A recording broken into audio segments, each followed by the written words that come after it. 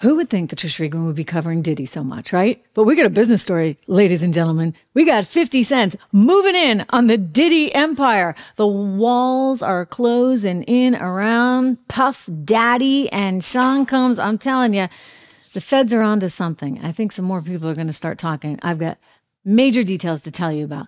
Plus, MSNBC is suddenly in crisis mode. They don't know what to do with themselves. They can't understand. They can't believe this new poll from the Wall Street Journal. Wait until you see it. It's exactly what I've been predicting all along. And I'm telling you, Donald Trump's doing even better than this poll predicts. Okay, Disney just voted against, ladies and gentlemen, wokeness, what that means for the stock price going forward. We will discuss, forgive me, what am I saying? They voted against anti-woke. That's what I meant to say. They voted against Nelson Peltz. Fools. We'll discuss. And Lauren Boebert, she's been hospitalized for a rare disease. I have some details on her surgery and the condition. Our hearts go out to her right now. Welcome, everyone. Good to have you here. Make sure to subscribe. Make sure you subscribe to the channel, to my own newsletter, both at trishreganmedia.com and at 76research.com. I have a lot more to say on 76 coming up, especially as it relates to Disney. And make sure, again, I can't reiterate this enough, subscribe to the channel. Thumbs up, like, share, comment, all that good stuff. We are live. I see your comments coming in. I'm going to get to you in just a minute, but we got a show to do. Wow, 50 Cent taking direct aim at Diddy's empire. And it's a big empire. I mean, this is a guy who's built up, according to Forbes in 2023, at least $1 billion. He's got $100 million in loans out and mortgages for his real estate. But his real estate empire is something. His clothing empire is something. And certainly his music empire is something. But he's suddenly in a whole lot of trouble. Oh, alcohol brands as well. Here's one that he's got quite an interest in that it seems 50 Cent would like to have a thing or two to do with. He wrote just a few hours ago, "Good morning, people. Start the day off with positive energy and make what your heart desires happen." And he shared a headline from a publication that said, Ciroc Vodka wants 50 Cent to replace Diddy as brand leader. Okay, so this particular brand has the other guy, Sean Combs, pushing their brand. And you know, he sees an opportunity here. He's an opportunity. You know, he can't stand. Can I like highlight that, underline that? 50 Cent can't stand Diddy. I mean, it's so bad. We don't have to rehash this. You can watch it from last week. But I mean, it gets ugly, right? Because in the newest lawsuit, 50 Cent's ex-girlfriend, the mother of his child, is alleged to have had something going with Diddy that he was paying her for. I'll leave it there. You can go watch the rest, but you get my drift, right? So in other words, he really, really dislikes this guy. I mean, she took up with the enemy, so to speak. He had a few tweets about that one too. Anyway, he's like, man, you know, you're going down. He had some interesting tweets on the heels of this tape. I'm telling you guys, part of the reason this is going to be a big problem is because what I'm going to show you next, which is some Bieber stuff. But let's first watch the feds closing in. Take a look at this video because they were just swarming in on his house and it was wild. I mean, this was a raid all captured on live television. Look at the size of that house, would you? I mean, that's just incredible, right? That's like, wow, that is a huge house. But he's got one in Miami. He's got one out in California. So they did this bi-coastal raid and they swarmed it. I mean, look at those teams. Look at those teams. And the Suns were carried out. Wow. I mean, this was extraordinary. And we're still sitting here going, when's the arrest coming? Is it coming? Is anything happening? Anything at all? And just exactly what are they going to get him on? So according to Rodney Strong, who sued Diddy about maybe 3 weeks before this all went down, there are cameras in that huge house, like everywhere.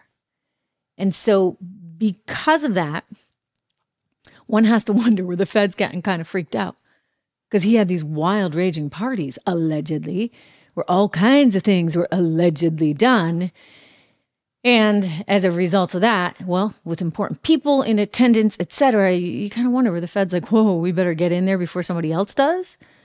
And then they just went in, and then we're all sitting here going, well, where's the arrest? Where's the arrest? Where's the arrest? Thank you very much. Did you guys just need to get your tape and get out?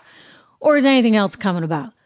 We do know that Ashton Kutcher, you know, the other Hollywood star guy that's married to Mila Kunis and used to have a show at MTV Studios that was down the hall from where Diddy's show was taped, called Punked. Well, Ashton has reportedly told a lot of publications he's anticipating that he will be subpoenaed like any minute now. So he's kind of fearful of getting drawn into this whole thing. His wife is like, do not talk to Diddy. Do not talk to him. I wonder what they're fearful about. Well, I mean, could it have anything to do with the new Bieber tape? Well, before we see the new Bieber tape, we got to see the original. Okay, so this is kind of sad. It actually, my heart like breaks when I see this. I gotta tell you, I do not like seeing this. This is a young kid, a young Justin Bieber, just a young teenager. And somehow he was sent to stay some weekend with Diddy. And well, I'll just let you see this and think about it. Think about what you know now. Justin, you ever seen the movie 48 Hours? Right now, he's having 48 hours with Diddy, him and his boy.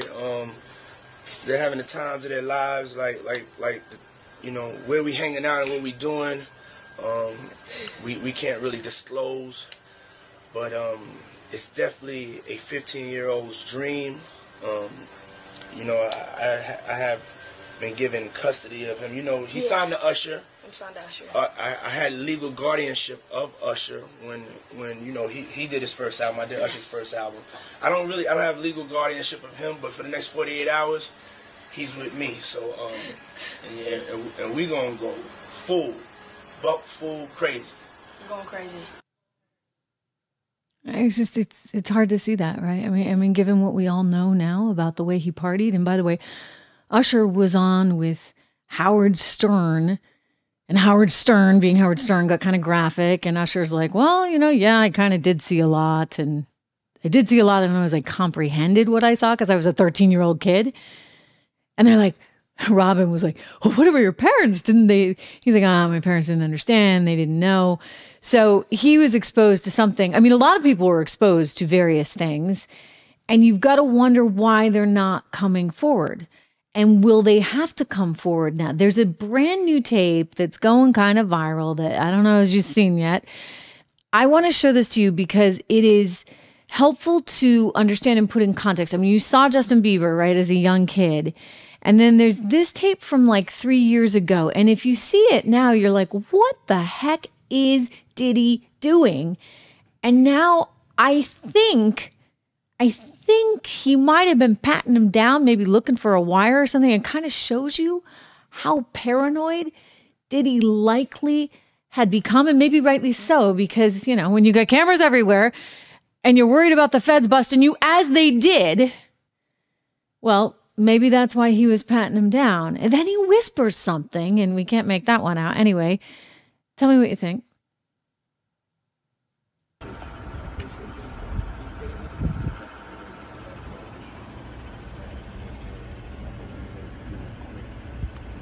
Patting him down, looking for a wire.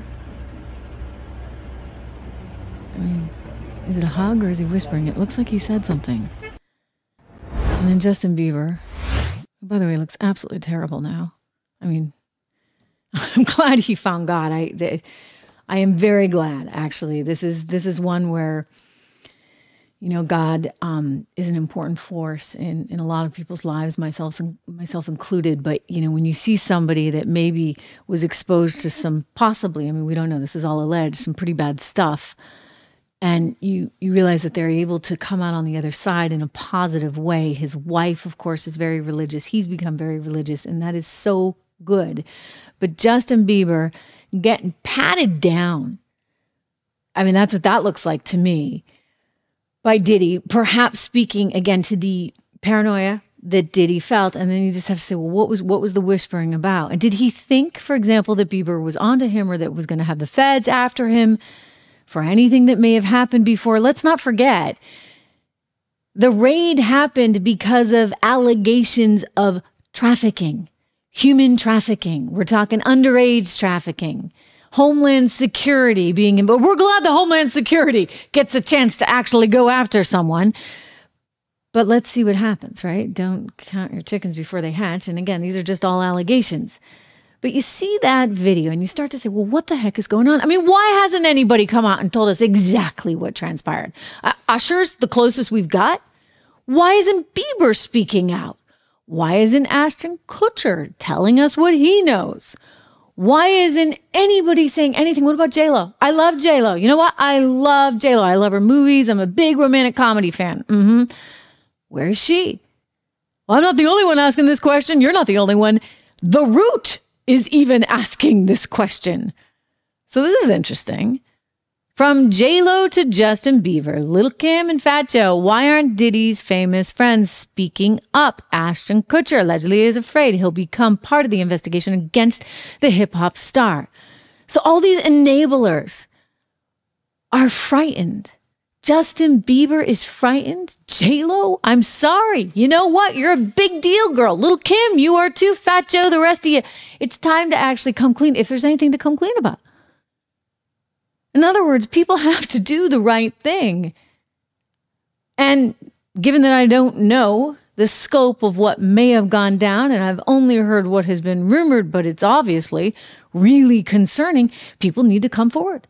His ex-wife did. Within 24 hours, what do you know? Cassie got a deal. Like a deal. Because that suit, well, let's just say that was not going to be too pretty. Not pretty at all. And I read the Rodney Strong suit, and that's pretty awful. I mean, this is gross. This is terrible, terrible, terrible stuff. And if you got underage kids in there, as it has been alleged, and you got all the other stuff as well, I'm sorry. Like, this guy's going to wind up going to jail. And I think Diddy put it a different way. And he's ready. He's ready. He's ready, willing, and able to step in. So everybody know that.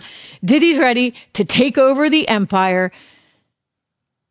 Forgive me, 50 Cent. What am I doing? It's only Wednesday. Anyway, 50 Cent is ready to take over the Diddy empire if he goes away for good. Stay tuned, ladies and gentlemen. I want to turn to another big story right now. Somebody else that may be taking over for Joe Biden. I don't know if Joe Biden's going to go to the big house, but I know a lot of people think he should. But anyway, Donald Trump has got to be feeling pretty good because it's like no matter what they throw at him, he is Teflon Don. And it's like it just springs back and sticks to them. Right? Like glue. It's amazing. Even when they got so upset about what he was saying, about how there would be this bloodbath, he managed to make lemonade out of that one. Wait till you see this. But first, these are incredible poll numbers. The Wall Street Journal coming out with a brand new poll showing Donald Trump is leading Joe Biden in 6 out of 7 swing states. Take a look at this. Incumbent trails in most battlegrounds that decided 2016 and 2020 elections. So this is really good news for the 45th president of the United States, hoping to become number 47. Let's go deep into these polls and take a look at what we find. There you go, ladies and gentlemen. Arizona, Trump 39%, Biden 34%. Other 6%, undecided 9%. Let's go over to Georgia. Wow, again, big numbers for Donald Trump. Michigan. Even larger. I mean, you see him moving ahead. The dark purple is the latest poll. Look at North Carolina. This is really incredible. I mean, just fantastic. Nevada, Pennsylvania, Wisconsin, 1, 2, 3, 4, 5, 6, 7. So he's got 6 out of 7. What do you know? I mean, he may just win this thing. I predicted it in 2016. I think it's hard to predict this early on. It really is. So I have to be careful here. But what I will tell you is this. Those poll numbers aren't even as good as they could be. And the reason they're not as good as they could be is that people are still hesitant. They're still fearful. I mean, you get the mainstream media and The View and everybody telling you every single day you are a bad person. You get the president of the United States telling you you're a bad person. if you're a conservative, if you're a MAGA Republican, which you'd have to be if this is going to be the nominee for the Republican Party, which he is, that makes you a MAGA conservative. So half the country, well, they're just bad people, right? If you listen to the media, if you listen to the White House. And so as a result of that, as a result of the cancel culture on steroids that we live in, people don't want to come out and say it.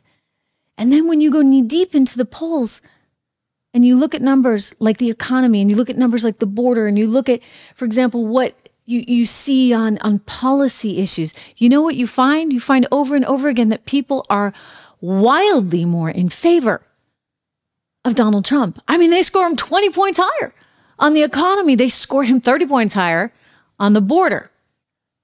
In other words, when it comes down to the issues that people really care about right now, and trust me, they care about these things, crime, they say Donald Trump handled it better. And then when they say, well, who are you going to vote for? Suddenly those spreads narrow and they're like, oh, because they don't want to say it. They don't want to tell you. I mean, that's a sad state we're in, but there's an intimidation factor, a big intimidation factor. And I actually think it's going to cause people to come out like you've never seen before for Donald Trump. They may not be telling the pollsters that, but it's what they intend to do. And there are a bunch of examples, but I think it's important to show you how hysterical this has made the mainstream media. I mean, MSNBC, which, gosh darn it, I mean, it's just nauseating. They don't even pretend, right? They don't even pretend to have any kind of semblance of not being biased.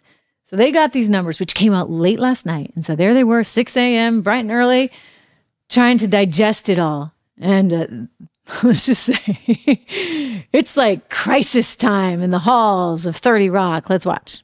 Trump neck and neck in every swing state. According to the new numbers from the Wall Street Journal, Trump leads Biden in Arizona, Georgia, Michigan, North Carolina, Nevada, and Pennsylvania by figures that are all within the poll's margin of error.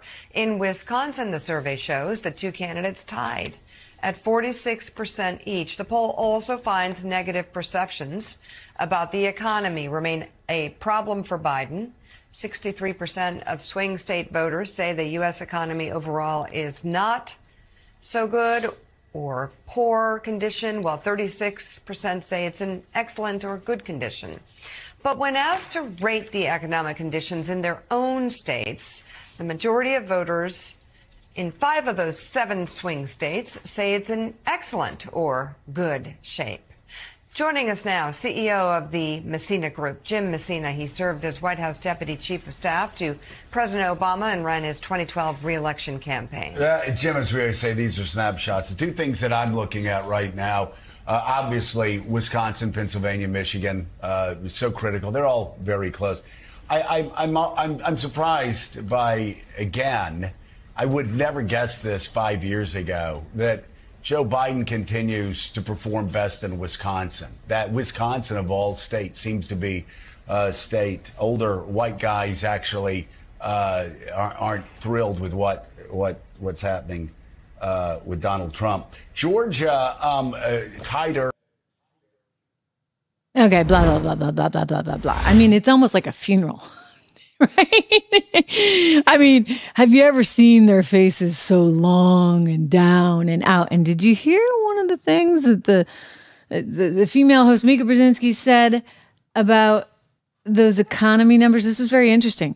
She went to the graphic where it showed what people thought about how they individually were doing, right? They talked about the national economy and how they felt, and those numbers were pretty dismal. 63% of the people in America say the economy's not in a good spot, and they blame Joe Biden, and then only 36% feel like it's okay.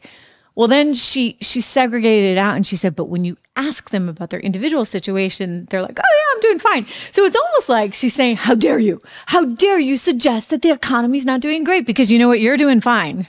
Maybe people are just kind of optimistic. I don't know. Maybe they're like, yeah, you know what, I'm making it work. I'm getting by. But overall, it kind of feels like a drag. I told you it would be. Did I not say that this would be Carter 2.0? Really? And like everything I can think about with the 70s, I was born in the 70s. I was a little kid in the 70s, and like there's like a grainy image, right? And it's not just my memory. The 80s feels kind of fun and happy and bright. Reagan was in charge then. we had Jimmy Carter in the 70s, and it just felt dismal. And now it feels even more dismal. And that's all thanks to Joe Biden, who's just a downer in every way, shape, and form. And now poor Joe Biden, well, he's stumbling as a downer, and one doesn't even know if he's going to be able to make it, shall we say, to November. So when I say that I think Donald Trump is in really good shape, I do think he's in really good shape. I mean, there's some things that they have to do, and Lara Trump is all over this. There are some things that they have to do to clean things up and to make sure that this is a fair fight. And I have full confidence in her. She's done this amazing fundraiser. We're going to talk about that in a little bit, but she's got a lot on her plate. And I think between her ability to drill down on some of those issues and her team's ability, frankly, to do that, as well as Donald Trump's charisma and just, well, the pure bad darn luck of Joe Biden, you're looking at a very positive November. The question is, can you get the rest, right? You want to get the rest. You need to get the rest. And that's what my friends over at American for Prosperity are trying to do. Americansforprosperity.org. This is a team of people that I know very well, and they're really smart. And they want to make sure that if Donald Trump wins this thing, and they want him to win this thing, we need a Republican in the White House, that we get Republicans everywhere, that we get conservatives that care about having limited government in the spirit of live free or die. New Hampshire, where I grew up. You want that limited government. You want low taxes. You want to encourage people to be able to do for themselves and get all the red tape out of the way. So in fact, they need that freedom to prosper. You want to have a secure, safe country. You want to have a border. You want to have low taxes. You want to onshore more money from overseas and not send all these American companies abroad. You want to encourage small business. I mean, all of these things that are so important. So they're working hard. I just want to give them a plug. Americansforprosperity.org. If you get a chance, check them out. Wonderful, wonderful, wonderful group. Okay, everyone. So we've got a lot going on. And Donald Trump is smart because they may be doing their shindigs at Radio City Music Hall and raising $25 or $26 million in doing so. But you know what? Donald Trump's doing these rallies, and he's going out and he's doing the funeral, and he's going to the wakes, and he's talking to police officers, and he's talking to border officers and all the people that are concerned about things like law and order, and they're responding. I mean, consider this. Do we have, Drew, the video of the police union, this largest police union in the country, in Michigan, actually saying, you know what, you're our guy. They came out. This is a big deal. I can't stress this enough. In the state of Michigan, largest police union, and they endorsed Donald J. Trump for 47th President of the United States. Take a peek. Today, on behalf of 12,000 law enforcement people that the Police Officers Association of Michigan represent, we want you to accept our endorsement for President of the United States.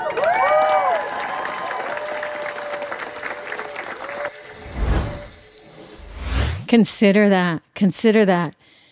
And yet the media is like, oh my gosh, how can it be? Well, I'll tell you, it's not that hard. You guys wanted to defund those people. You wanted to put them out of work. And Trump's like, you know what? They need jobs, and they need pay raises, and they need retirement plans, and they need the whole 9 yards because, you know, we need them. We're not going to have a safe society without them. So the largest police union, they are endorsing the guy with 91 counts against him with 4 criminal trials. Take that, Letitia. Okay? Consider the irony of that, ladies and gentlemen. Amazing.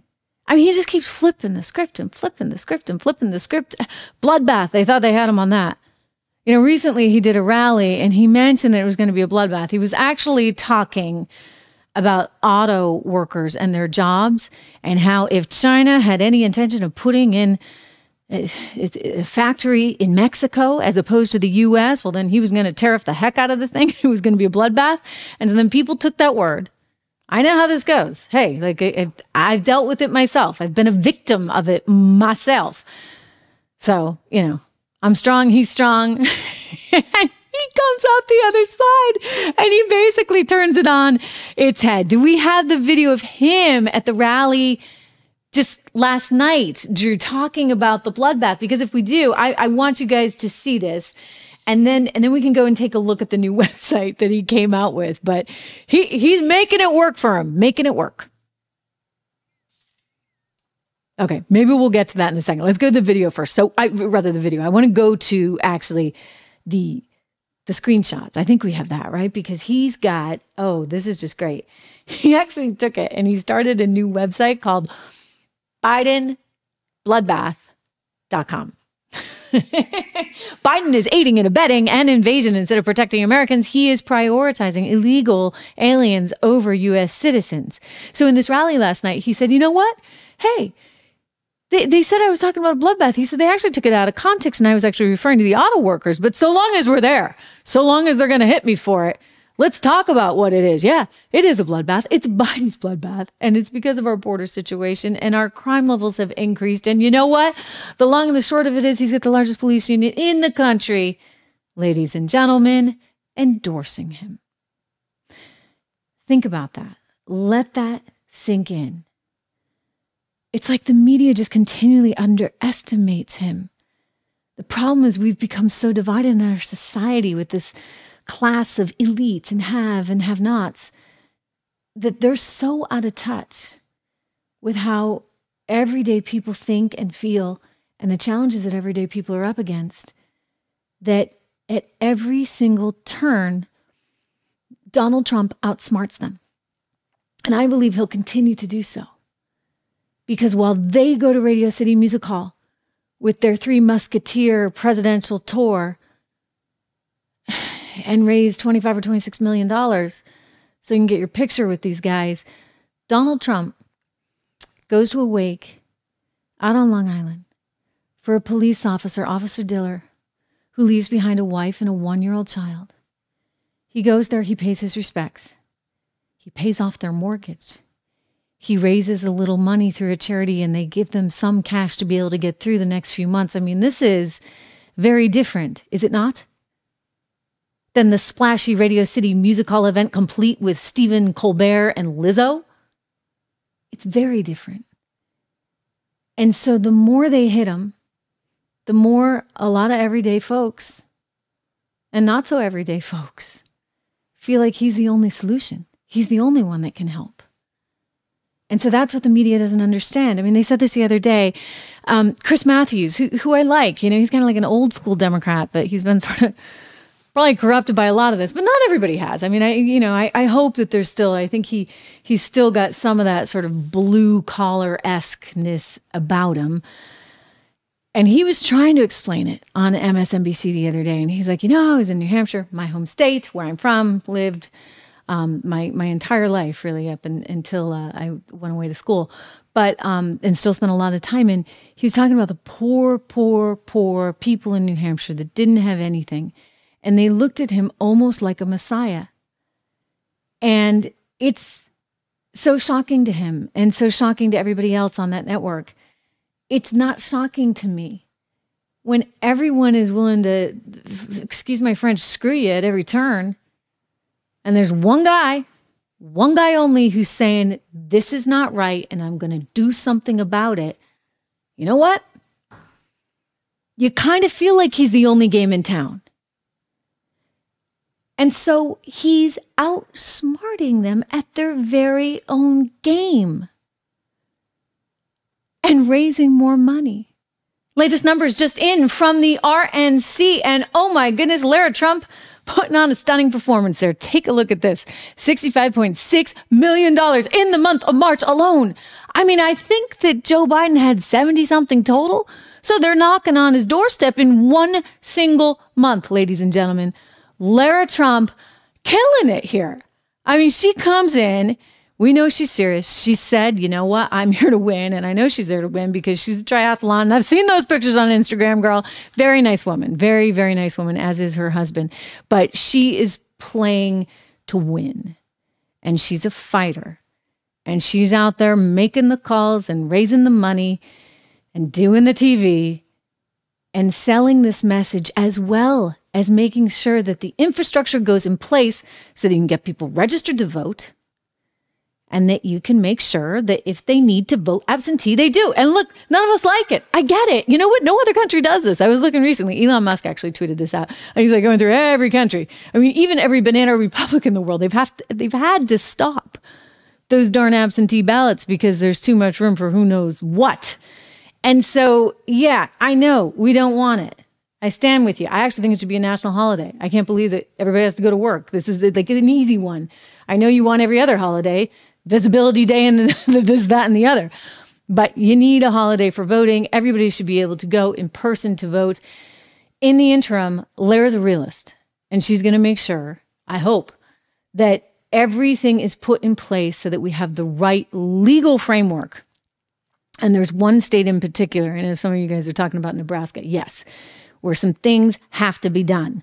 But she's on it, and she's raising the money 3 or 4 times what they raised in the month of February alone. So go, Lara. That is just stunning. It's fantastic. I'm really, really happy to see it, but I'm not entirely surprised. Again, because this is everyday folks. I mean, people who can't afford it saying, you know what, $10, $20, I'm going to spend it. I'm going to spend this bit of money I have, and I'm going to help the guy that I think can help me. And then you get the people that maybe are willing to spend $500,000 because, you know, to them, what's $500,000 for a guy that can help them? And by help them, I'm talking sort of at a different level, right? You know, because Biden hasn't really helped working Americans. When you look at median wages and you compare and contrast median wages for the first 3 years of the Biden administration versus the first 3 years of the Trump administration, what do you find? You find that Trump actually way outperformed him because median wages for everyday folks, they rose the most, adjusted for inflation even, since JFK. Like you got to go all the way back to JFK to see numbers like this. Because policy matters, okay? Policy matters. Lower taxes, less regulation, a border. Imagine that. Well, Donald Trump, he also is making it kind of easy. I mean, it's like low-hanging fruit, right? There's a Christian community in America that feels very ignored, and rightly so. In fact, even sort of not just ignored, but shunned. I mean, think about how long it took for those churches to open up. You know, you could go everywhere. You could go to a bar, but you couldn't go to church. What the heck was that about? The deep state, the federal government, and Joe Biden have been aggressively, for whatever reason, and maybe they're not. Let's go out on a limb. Let's just say, you know what? They're not. Certainly the perception is that they are very anti-Christianity. And they're all for everything else. I mean, everything else. I mean, consider the blunder of Easter Sunday. They're going to say it's false information. They've already told us that. We listened to KJP tell us yesterday. You know what? It's false information to say that Easter Sunday is transgender visibility day. Well, you know, you guys, you picked this when he came into office. You chose March 31st, fully knowing that just months before the election, you would have Transgender Visibility Day happening on Easter Sunday. So you're either really stupid, which we're pretty sure of, or you did that for a reason. I think they did it for a reason because they think that this is a winning issue, which again just proves their stupidity. Take a look at those poll numbers for Joe Biden. He's not winning. He's not winning on this. But you know what? Donald Trump out in Michigan saying to the people, you know what? We're going to have Christian Visibility Day. How about that, Drew? We got it?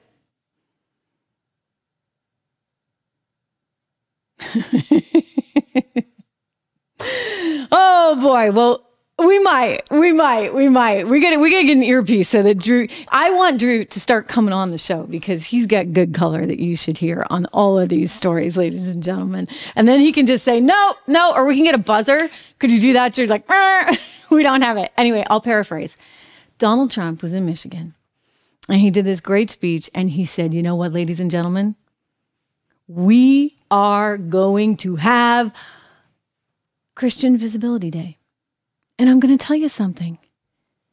He's doing what the left has just refused to do for so long. The left is not recognizing Christians. They're not giving them their due in any way, shape, or form. They're really kind of pretty bad about how they treat Christians in America. We've seen it over and over again. Suddenly somebody comes along and says, hey, you know what? I recognize you. I like you. I've even got a Bible for you. How about that? Anyway, really, really incredible stuff. I want to move on to another story right now. We're getting an update on MAGA firebrand that she is, Lauren Boebert. She is just out of the hospital. She's actually still in the hospital, but she is just out of surgery, ladies and gentlemen, breaking right now. She was rushed into surgery in Colorado earlier today. She has been diagnosed with a rare blood condition, a rare condition. She had a blood clot, and they engaged in surgery to remove that clot and subsequently diagnosed her with something called may-thurner syndrome. It's a condition that disrupts blood flow in the body. Young woman, only 37 years old. She went to the UC Health Medical Center in the Rockies in Loveland, Colorado, after having some swelling in her upper left leg. According to her campaign, they issued a statement on this. And so when she went to the hospital, they gave her a CAT scan, and that was when the doctors found this blood clot. So they immediately rushed her into surgery, and they inserted a stent to address the Congresswoman's symptoms. This report here coming to us from Fox News, I'll read to you. She was diagnosed with may-thurner syndrome, also known as iliac vein compression syndrome. It is described by the University of Pittsburgh Medical Center as a rare vascular condition that affects a vein in the pelvis. It occurs when a nearby artery compresses the left iliac. I know I'm not saying that right. Like I said, it's Wednesday. A vein.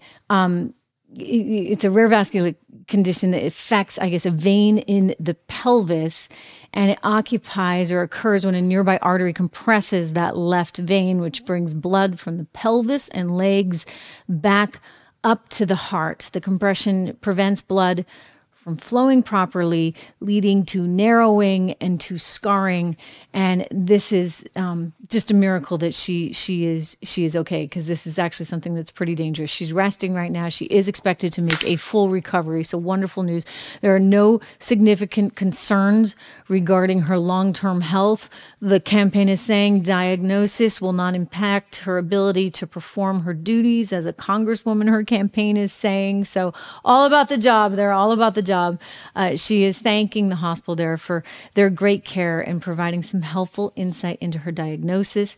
Let me share with you her statement. She writes, "I'm looking forward to making a full recovery and getting back to Congress to continue fighting for Colorado." But obviously an incredibly scary situation. It's been known typically actually to affect women in this particular age range. Women between the ages of 20 and 45 are most at risk. And if you have previously given birth, obviously she has, you're more at risk as well. So I was not familiar with this. It's not clear exactly whether this may have been related in any way to dehydration, some of the travel and extended periods of sitting, going back and forth, of course, between DC and Colorado, whether that may have contributed to any of those symptoms. But it's certainly possible. I mean, when you think about it, and if you have a blood clot, obviously, if you're traveling and if you're dehydrated, these are risk factors that you have to take into consideration. But the fact that she's actually been diagnosed with this, of course, she'll have to be careful in the future. She is a mother of 4. And as I said, 37 years old. So she's in that sort of sweet spot. Per the science, it says 20 to 45 years old. If you have previously given birth, you are more likely to wind up with this condition. So that is obviously a concern. Look, she's gearing up for a third term in Congress. And so we'll see how she fares. I don't think this will have any bearing on her. In fact, in some ways, it may actually help her in that she may seem to be more of a vulnerable or sympathetic figure to people as they recognize the challenges that she is having, as anyone would with their health. So we wish her very, very well. Look, I mean, health is just something that we have to all think about, right? Every single day. It's something that I put front and center. I try to get to the gym every day. I try to go for a walk. I try to eat healthy, but I always forget my fruits and vegetables, or at least the fruits, which is why I'm very happy that I have one of our sponsors on the show, These fruits and veggie capsules. I've been taking them for several months now. I feel great. You guys all think I look great. So, hey, I'll take it. I'll take compliments any day of the week. Call 1-800-246-8751 if you're interested in trying these. They're terrific. I mean, I get and I'll tell you, my kid's music teacher called me the other day. Some of you guys have heard this story. So sorry if I'm repeating myself, but he called me. He's like, oh my gosh, Trish, I was listening to your podcast. I'm like, oh, you were? That's great. I'm so happy. I didn't know you listened to my podcast. On Apple, by the way, where you can all get it. Make sure you subscribe so that it automatically downloads. It helps me a lot if you do that, by the way. It helps the algorithm for some reason. So he calls me. He's like, this is I love your podcast. And by the way, I love Balance of Nature. I've been taking them for years, so I can't get them as a new customer. But anyway, if you're interested in becoming a new customer at Balance of Nature, just make sure you use my discount code because you get 35% off, which is a big deal, and you get free shipping. Go check out their website, balanceofnature.com. Balanceofnature.com. Type in discount code TRISH, TRISH, or call them 1-800-246-8751. 800-246-8751. We have a lot of news. I mean, a lot of news because we got to talk Disney. I mean, this is amazing. Amazing to me what's going down at Disney. I'd like to know, when are people actually going to start to think straight? I mean, we got the police union thinking straight out in Michigan. Thank you very much. We got voters, clearly, everyday voters sort of thinking straight. I hope that lasts. And I think, our gut instinct is usually the right instinct. I say to people all the time, don't overthink it. Like, it's right there in front of your face. Don't overthink it. Usually your first sense of things is the right sense of things. But, lately with all this DEI nonsense and this ESG nonsense, everybody's overthinking everything. And suddenly, profits don't matter anymore.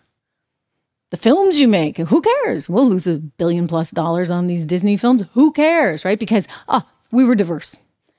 You get the University of Texas just getting rid of its whole DEI department, right? Because during March 2020, when nobody had anything better to do, talk about overthinking things, that's when they came up with defund the police, and you had the Black Lives Matter movement taking on all kinds of power, right? Power.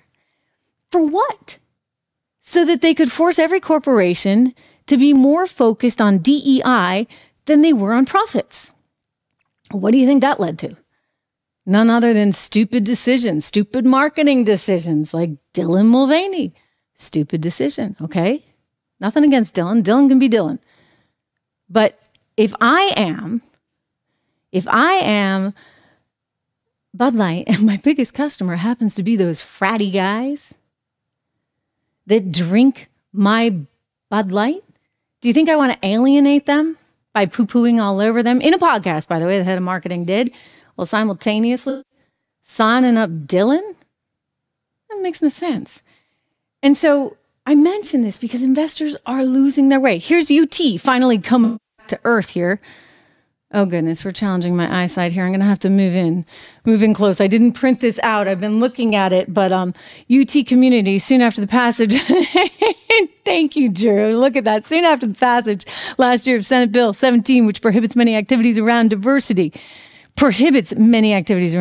equity, and inclusion, the university embarked on a multi-phase process to review campus portfolios and or redesign the policies, programs, trainings, and roles affected by the new law. Our initial focus was to ensure that we require changes by SB 17's January 1st effective date, blah, blah, blah, blah, bureaucratic nonsense. Anyway, the long and the short of it is they're getting rid of their DEI office, and all those professors, here we go.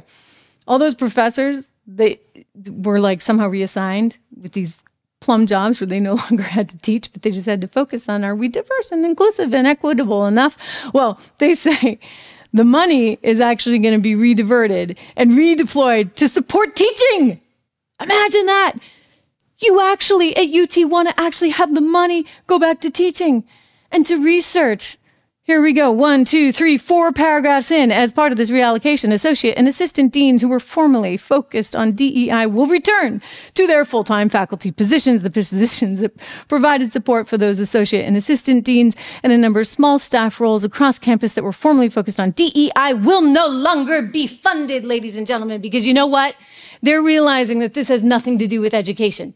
Just like some companies are realizing it has nothing to do with profitability, which is why I started with my longtime, very, very dear friend, Rob Horton, 76 Research.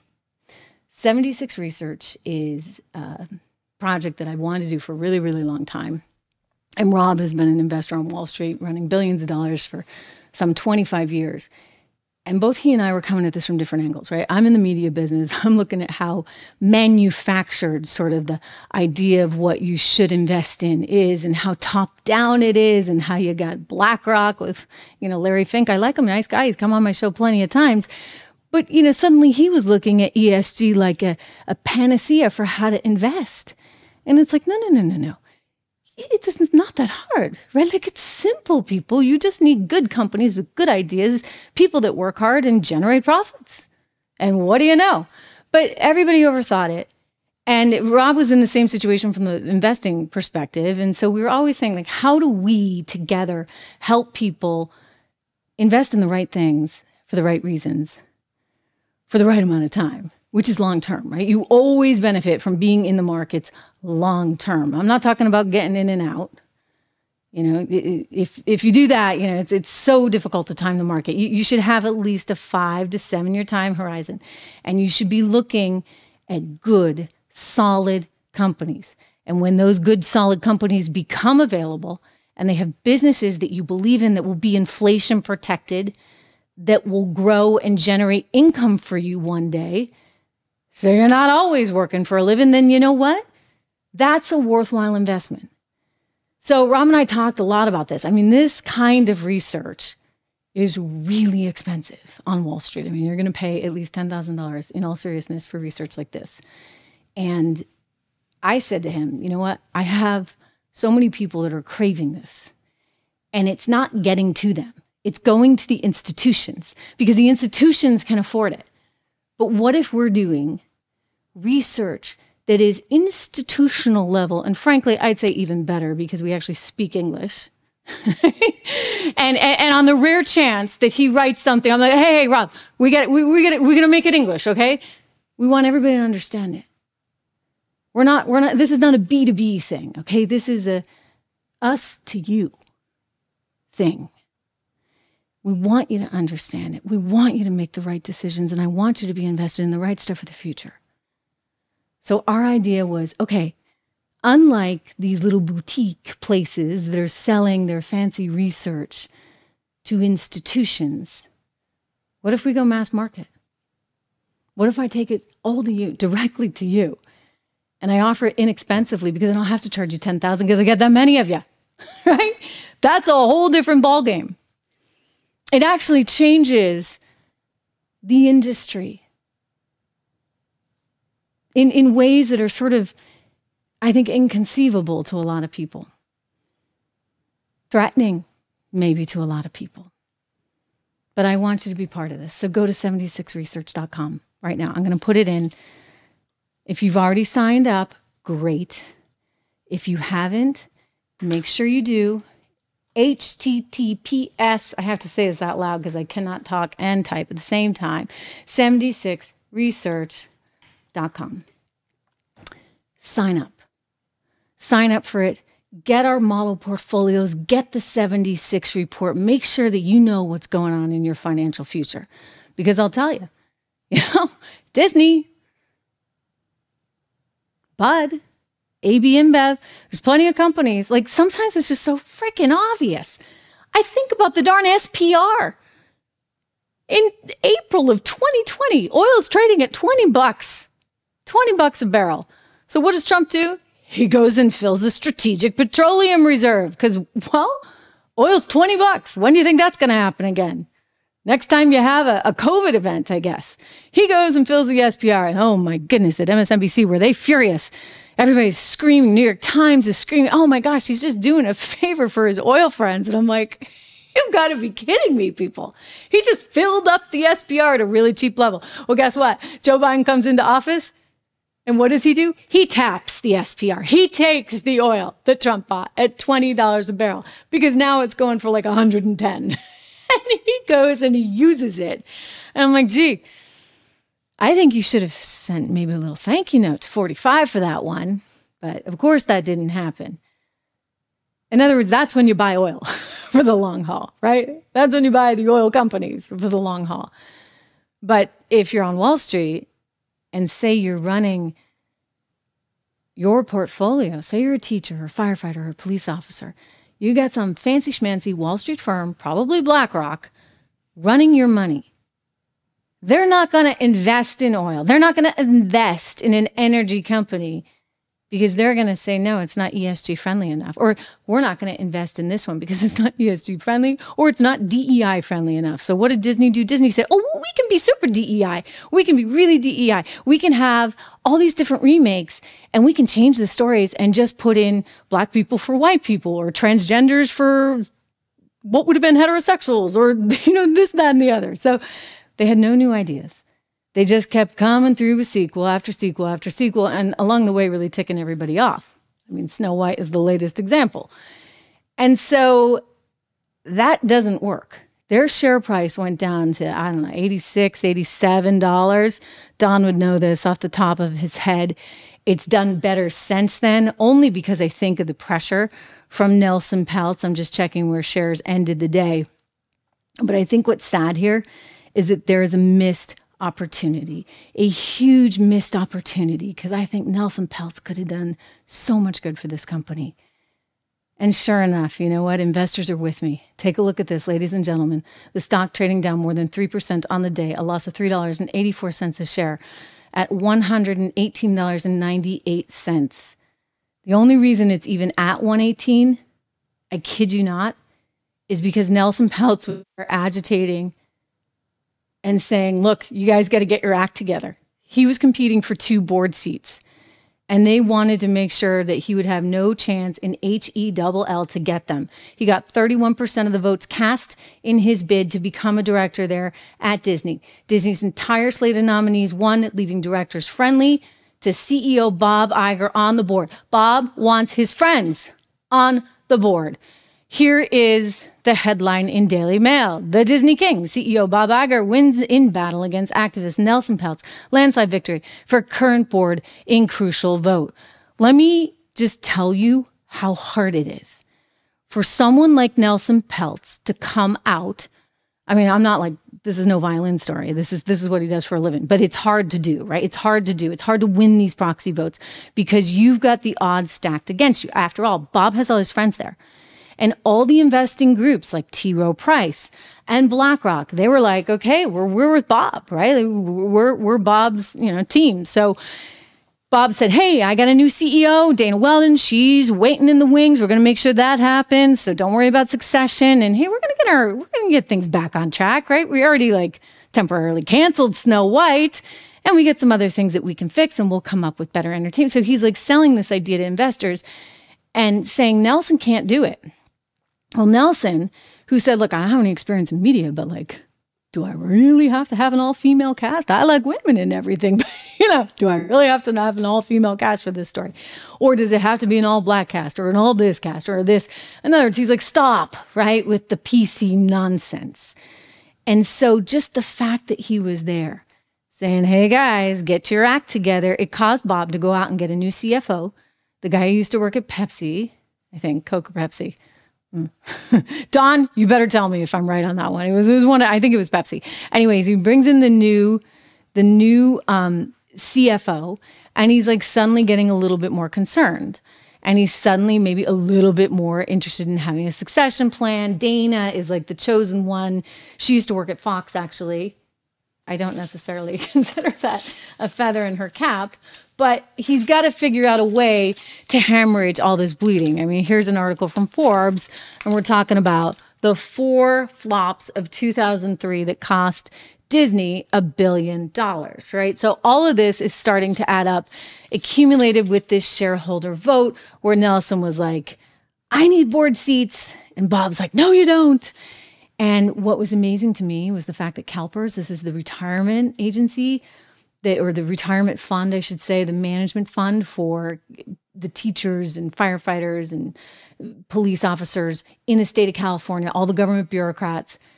You would think that, it's California. They would be as woke as could be. And they'd be like, oh, we can't possibly have Nelson Peltz around here. No. They actually were all for Peltz. So that was a big wake-up call.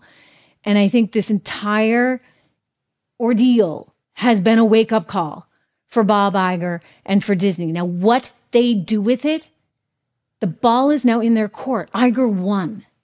So where does he take his company? Can he do anything? What do you do with a company that's been polluted like this one has with the woke mind virus?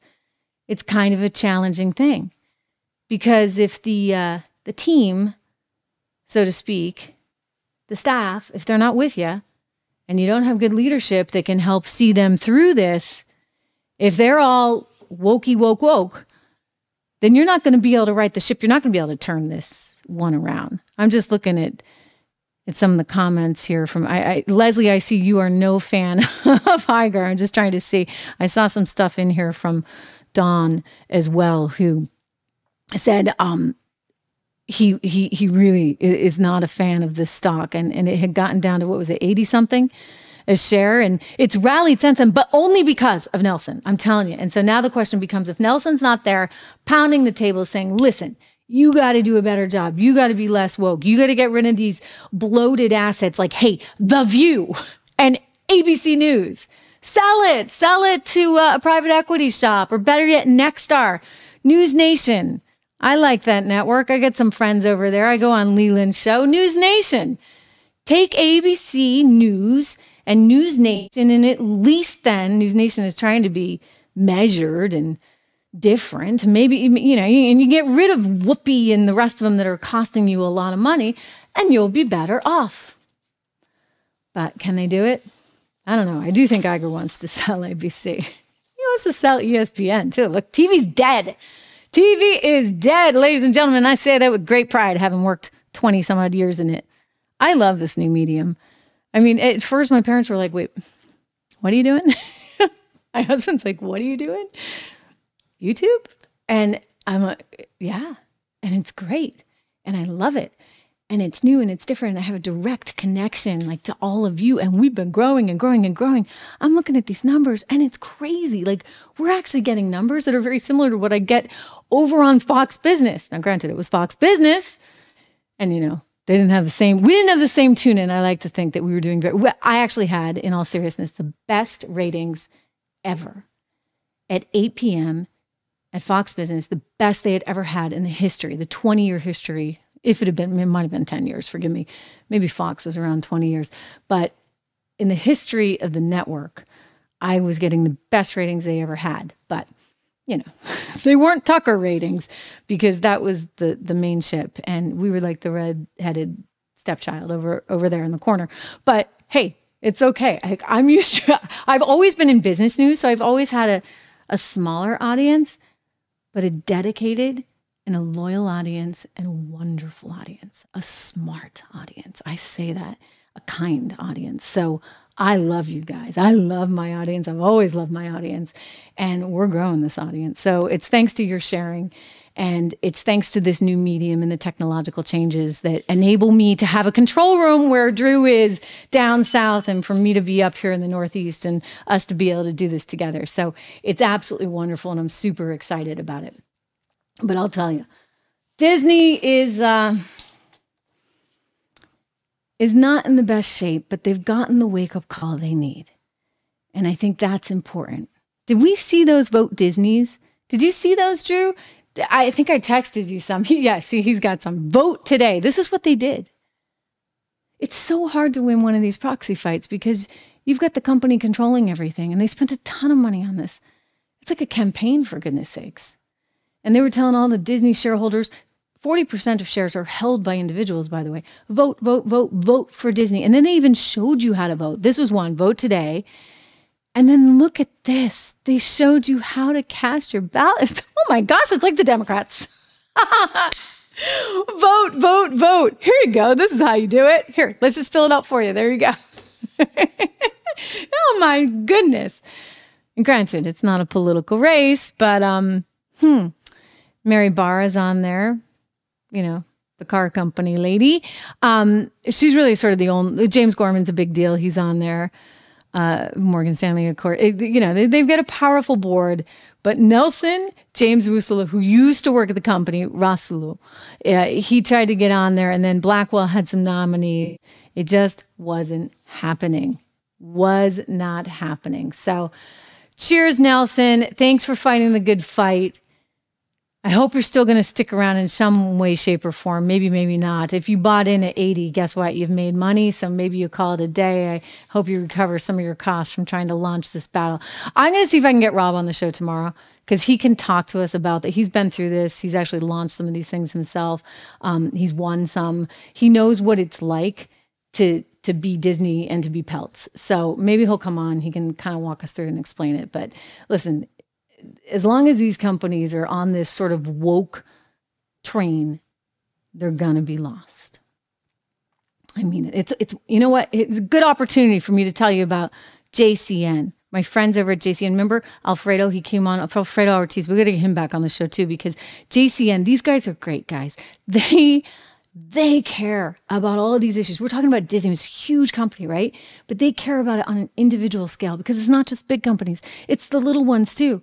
It's the little businesses all across America that are facing this onslaught. I mean, you think about what's going on in New York City right now with the crime. We talked about that yesterday. 2 good videos that you're going to go watch from yesterday on that. With finally, you know, the mayors of DC and the mayor of New York City coming out and saying, yeah, this is an issue. It's an issue. Yeah, we're recognizing it. And they get all kinds of wild reasons for why it's happening. And then you get the DC mayor trying to pretend like it's getting better. Well, you know, for small businesses, they know the reality of this, and it's not getting better. And so they need a secure community in order to be operating their stores. Duh, right? You can't have everybody coming and stealing and like it's nothing. So Job Creators Network is fighting this battle. They are out there. They are seeking talent. They want, it's like, how do I describe this? It's kind of like, you know, the Chamber of Commerce, but like the more conservative version of the Chamber of Commerce, shall we say, between you and me. So they're out there. They've got groups and communities all across the country that you can join. You can network.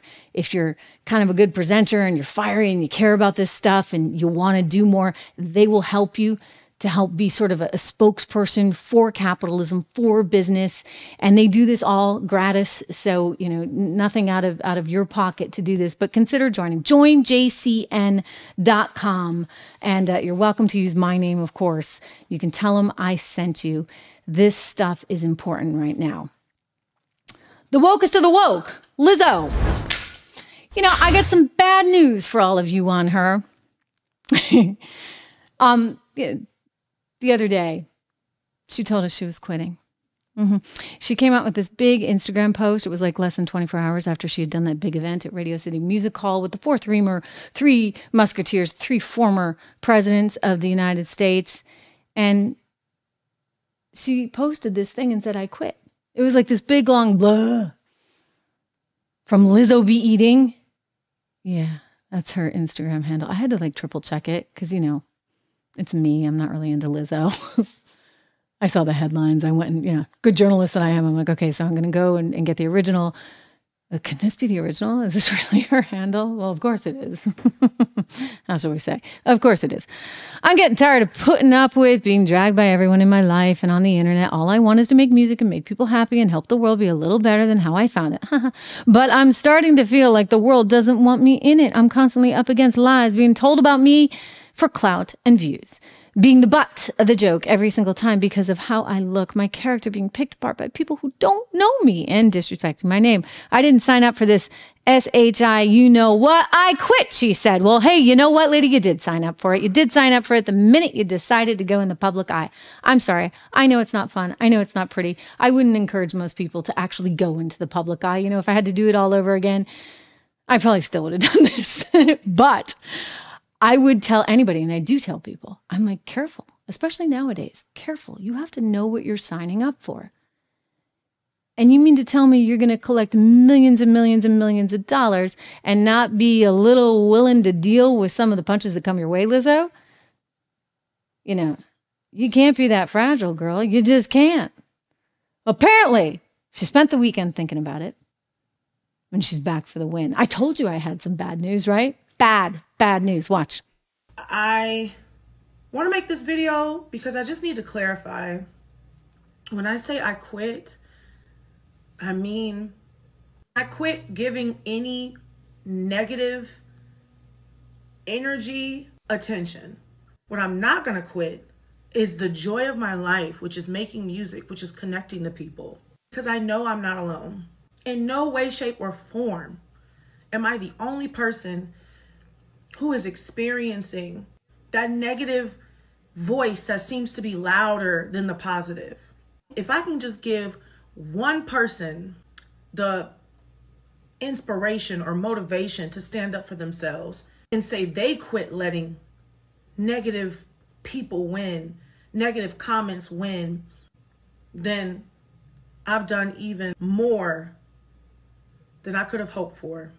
With that being said, I'm going to keep moving forward. I'm going to keep being me. Once again, I just want to say thank you. The love that I've received means more. I'm sorry. I'm sorry I had to look at her. You know, hey, she must be a great singer, right? There's got to be something there. I don't know, because you got to be able to sing, I guess, if you're, parading around in a swimsuit like that. She's clearly not on her Balance of Nature, okay, ladies and gentlemen? Good plug for Balance of Nature right here. 35% off. In all seriousness, you do need your fruits and veggies, and she does too. Maybe tell her. Balance of Nature, 1-800-246-8751. Discount code Trish. Lizzo, take it. Okay. Yeah. So that was just one big giant publicity stunt, right? I mean, that's all that was. I knew it. I know the type. I really know the type. Look, I've worked in television where you have a lot of egos. I worked in opera, for goodness sakes, where you definitely have a lot of egos. I mean, you don't think that the word prima donna was just, out of thin air. Okay. That's the first lady of the opera, the soprano, who often looks like that. Okay. Like there's a lot of ego there, shall we say. So knowing that, seeing her release on Friday, I thought, oh my goodness, this woman is annoyed. She's annoyed that Stephen Colbert and the Three Musketeers at Radio City Music Hall, Biden, Obama, and Clinton, got more time in the media, more attention in the media, more headlines than she did. It was pretty simple. So she thought, I'll shock them all with this. I'll quit on Friday and I'll be back by Wednesday. And then I will get out of that news cycle the whole Easter weekend, Saturday, Sunday, Monday, Tuesday. And then I'll come back and I'll do this big thing. And I'll say, I didn't mean that. I just meant that I quit the negativity.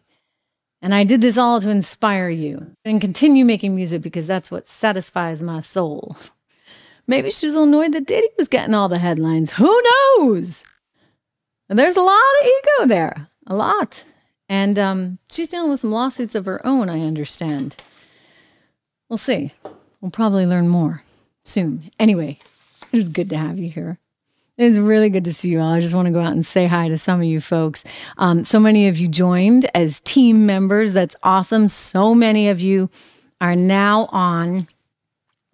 You are now on 76 Research. This last report from 76 Report was absolutely, positively fantastic. So if you have not gotten it, I don't know if I can do this. Rob, can I do this? I don't know if he's watching or not, but maybe I'm going to take a chance.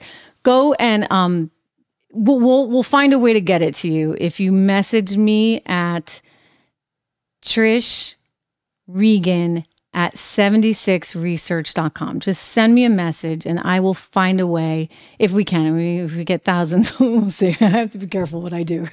He's going to say, what did you do? What did you do? But I just want to find a way to share this with you guys.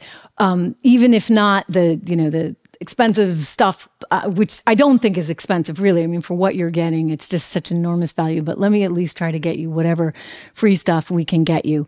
So, and maybe we can do one of the reports. I don't know. I have to talk to Rob about that. But you can, shoot me a note, Trish Regan at 76research.com, and we'll see if I can pull some strings, okay? I am co-founder after all. And I will see you back here tomorrow. Have a terrific evening, everyone. Be on the lookout. We got a whole lot more coming your way. Lots and lots and lots of clips.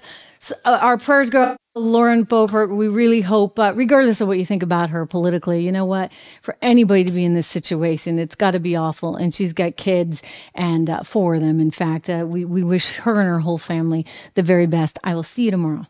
Live free or die. Remember.